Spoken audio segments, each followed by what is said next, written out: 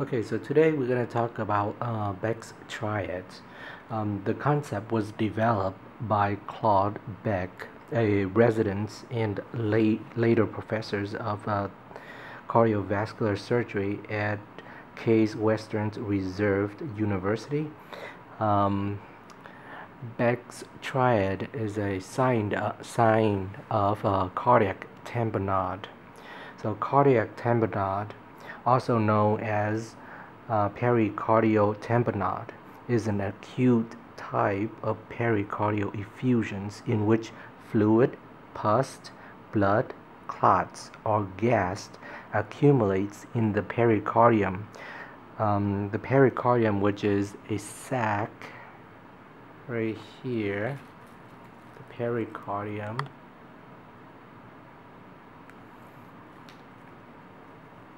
It's the sac in which the heart is enclosed, resulting in a slow and rapid compressions of the heart.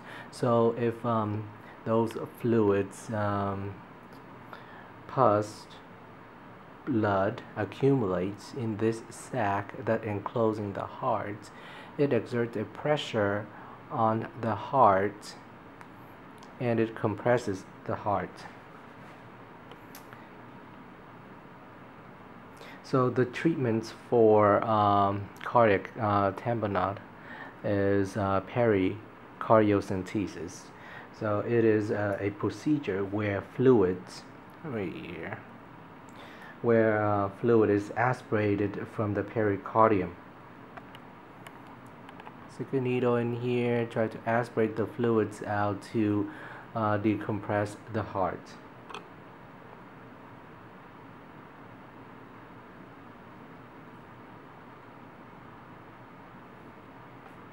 So the triad, it's basically there are three medical signs that are associated with cardiac tamponade.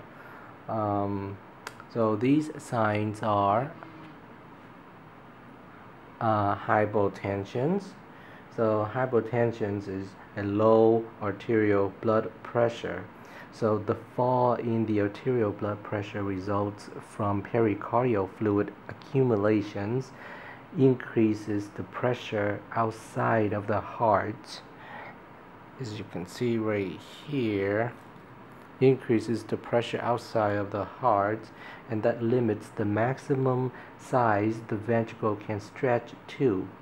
So because there's an increased pressure here, the left ventricle won't be able to expand as it normally would because of the external pressure exerted by the fluids that accumulates in the pericardium.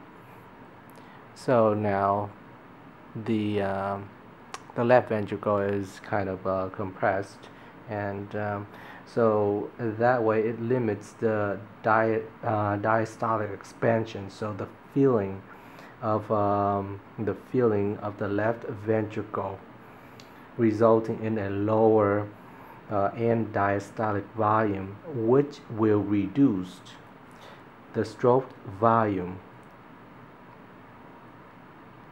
So because we have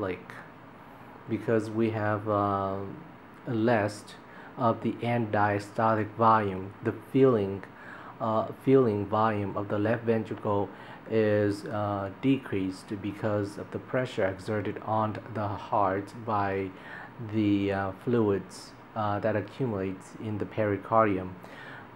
There would be less of the stroke volume. Stroke volume would be decreased, and decrease in stroke volume lead to a decrease in cardiac output. If we have a lower cardiac output, the amount of blood go out into the body, then we have a decrease in pressure, and that leads to hypotension. So the second signs we're going to talk about is the jugular venous distensions. So jugular venous distension is just the distensions of the neck veins. The jugular veins in the neck is distended.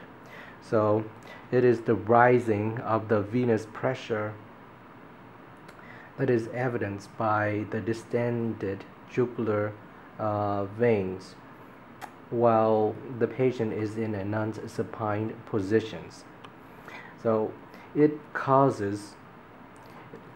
is caused by the reduced diastolic filling of the right ventricle due to the pressure from the adjacent expanding pericardial sac. So when the pressure from the accumulated blood in the pericardium exerted on the right ventricle here, and that decreased in the diastolic filling of the right ventricle. The right ventricle receives blood from the superior and inferior vena cava, and the superior vena cava drains blood from the jugular venous veins. Jugular venous veins, the neck veins that we see, and it is most prominent when there is less of the when there is a decrease in the filling of the right ventricle here because of the pressure exerted by the fluids accumulate in the pericardial sac. Then we have a backup of fluids. Then we have a backup of fluids into the superior and inferior vena cava, and that back up into the jugular venous veins, because it's the jugular venous veins is on the neck and it's more superficial. We see it more prominent, and that is the reasons why we see the jugular venous distensions. The third sign is the muffle distance muffle heart sounds. Why do we hear a distance muffle heart sounds in the cardiac tamponade, one of the Beck's triad? It's because those fluids, the fluids that are filling, like blood and what other fluids that's filling the pericardial sac here, that's surrounding the heart, because the heart's sounds would have to travel through this layers of fluids here. Then we will hear it as distance, comparing to how we normally hear it, and it's muffled because it has to travel through the that layer of fluids right there.